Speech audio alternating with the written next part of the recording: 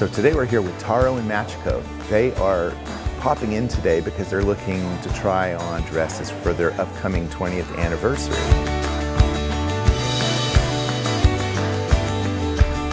At Miosa, we design and create couture wedding gowns using fabrics from around the world and make them in-house and have almost no limitations to that. We could create a large variation of designs for almost everyone's taste, ranging from the ultra-sexy to the ultra-traditional and everywhere in between. But the process of creating a couture dress starts with a beautiful sketch and turns into a beautiful bride wearing her dress.